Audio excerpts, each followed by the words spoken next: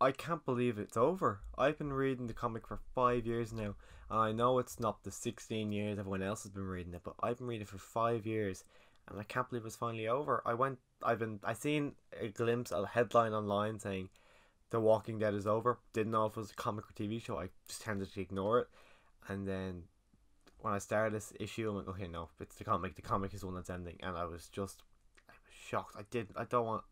I'm so sad that's over. I really don't want it to end.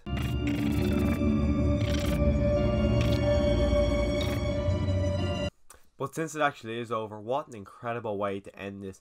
Where they do time skip. I'm assuming it's somewhere between 15 to 20 years, or maybe even more. But I get the idea that Carl is the same age Rick was when he died, so it kind of serves. And Carl even kind of symbolizes Rick a bit with the beard.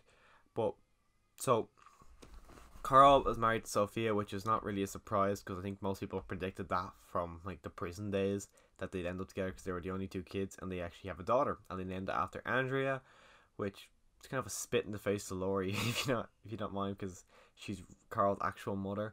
But it was still good. We didn't actually. I was thinking when we heard Andrea, I'm like, oh, he's probably got a son named Rick.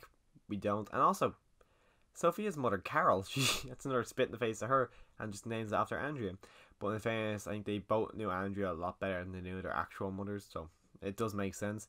But then we also get to see Herschel all grown up, and I was shocked by that. When they said Herschel, I'm like, who the hell's Herschel? Because he's been such a background character, but then when we see him, he looks like Glenn. I actually thought it was Glenn. I'm like, oh my god. And then because the world has moved on to a point where it's pretty much like ours, he's like it's like he owns a circus, but he walks around showing walkers, and one gets loose. Carl kills it, as you would in this world, and a Bryn court case happens, and then Carl he's found innocent, but he has to go find a replacement.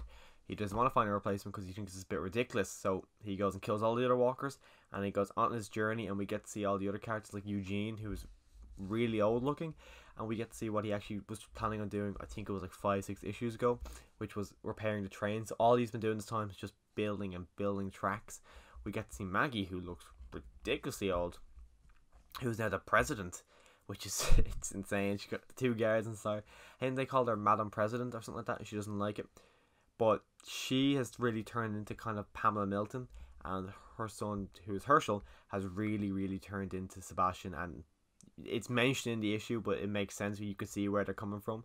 And we actually also get to see Sebastian, and he's still in the cell. He's got a huge beard, and we see Pamela kind of in the background of the cell, and I'm like, okay, it actually went through. He is still in prison.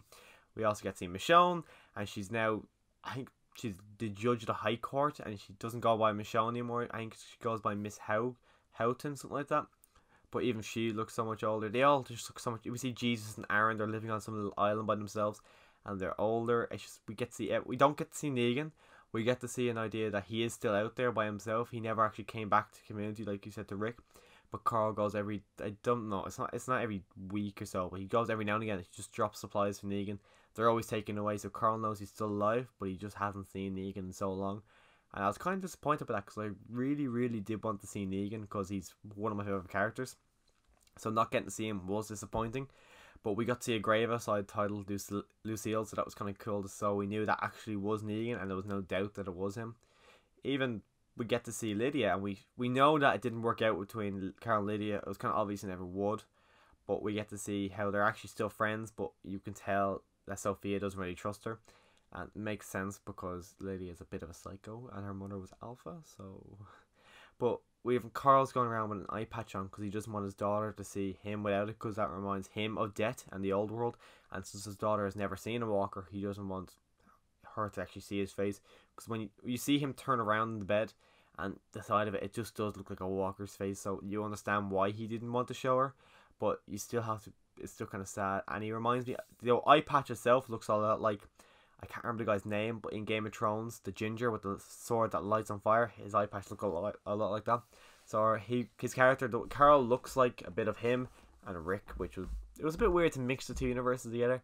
And I don't think he'd be the first character that most people go to, but that's exactly where my mind went to the first time.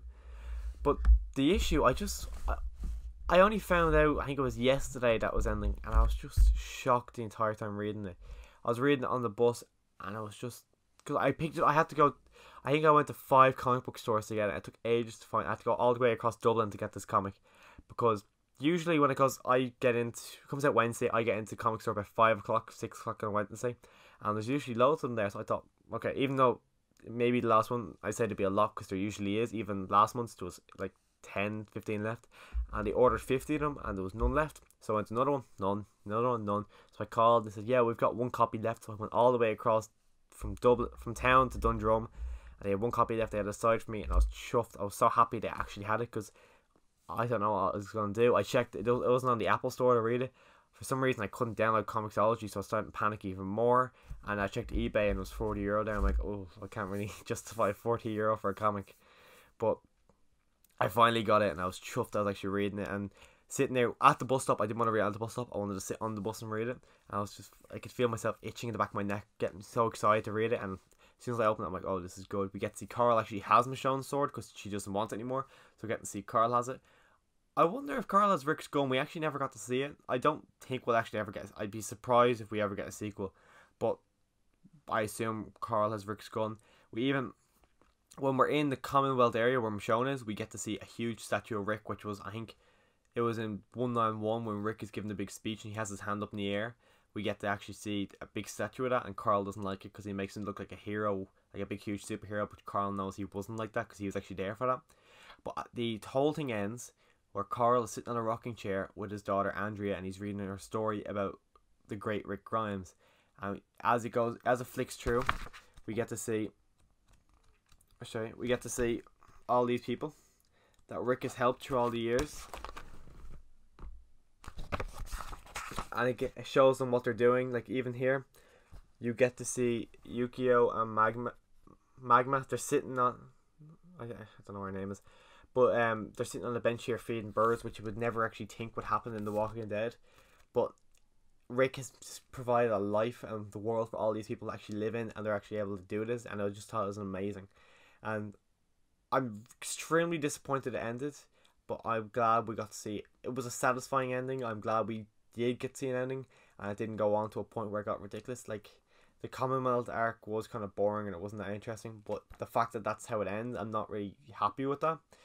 But that The Walking Dead itself is over. I'm extremely sad by it because it's my favorite comic book of all time, and I've read a few comics, and this always comes back to it. Like, but I've been thinking, I don't know what I'm going to read now, because this is something I get monthly. I don't know what I'm going to do. I'm going to have to look, because I don't want to start the Hulk or Iron Man, because they just reboot all the time. I want a consistent comic that when someone dies, they're dead, and it's a continuing story rather than every 6 months they reboot it. So I'm going to have to look into that and find something good, but I don't think I'll ever find something as good as The Walking Dead, even though I'd love to, but I don't think I'm ever going to find something as good as this, but I would love to. Overall, I really, really, really love the issue.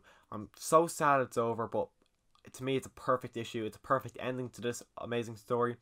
I can't imagine the TV show is going to do the same ending. I say the TV show is going to surpass this by a lot, because I don't think AMC is going to want this to stop, but I'm just so disappointed that it's over, because I'd love more. I can't believe Kirkman decided to end it here, because I think there would be so much more he could do, even though to him it probably doesn't seem like it, but maybe he could have passed it on to someone else. But I don't know. I know I'm actually currently reading through Invincible, but it's been like a year process and I kind of stopped for a while. But that's another one that I think he ended it about maybe 50, 60 issues before actually where The Walking Dead ends. But that as well is great, so I might actually just go back to rewatch or rereading that. But I just can't. My mind is just blown. I just read the final issue of The Walking Dead. But if you actually did read the issue yourself, let me know what you actually thought about it. And as always, thanks for watching.